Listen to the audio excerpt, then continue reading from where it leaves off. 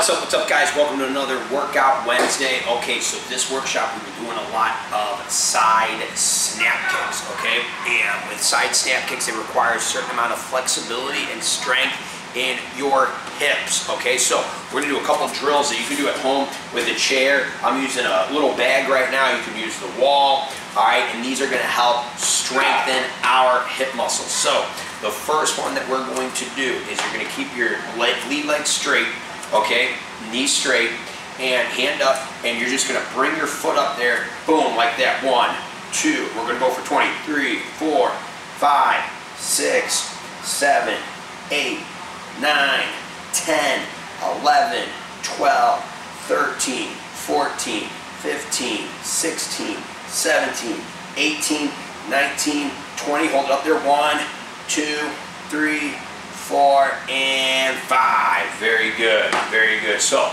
20 reps, and then hold it up for 5 seconds at the end.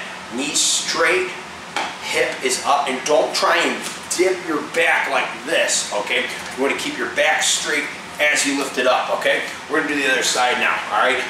20 with the other side, here we go. And 1, 2, 3, 4, 5, 6, 7, 8, 9, 10, 11, 12, 13, 14, 15, 16, 17, 18, 19, 20. Hold up. 1, 2, 3, 4, and 5. Very good.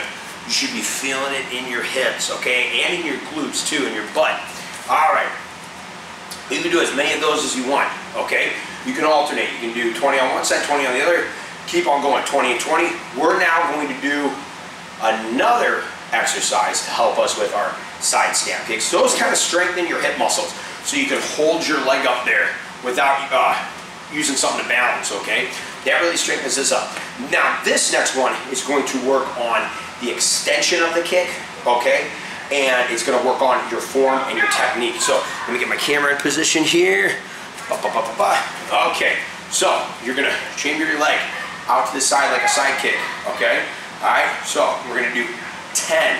Extend, bring it back. It's 1, 2. Notice I'm not going fast, I'm going slow and controlled. 3, 4, 5. Some of you are going to be able to get higher than others. That's okay. 6. If you really want to make it challenging, let go of the wall, let go of the chair, let go of the bag. 7, 8,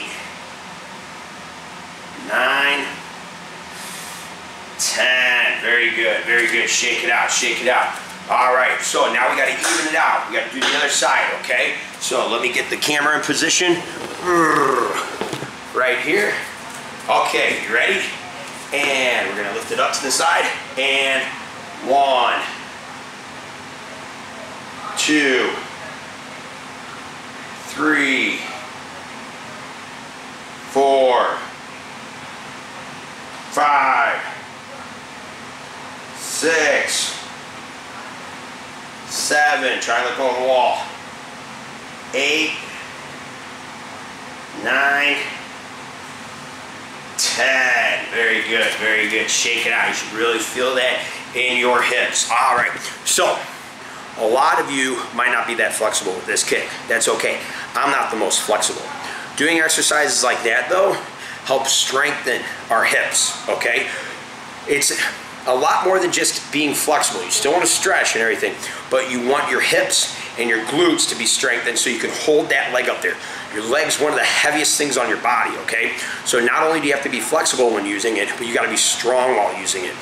These exercises, they help our flexibility, but also help the strength in our hips and in our glutes, okay? And that's gonna make you dynamite at kicking. If you look at gymnastics, okay, gymnasts, other martial artists, okay, dancers, what they do is they practice on like ballet bars, they'll practice on parallel bars, all that kind of stuff, holding their leg up for a long period of time, okay? What it does is that's not just making you more flexible, it's increasing that strength.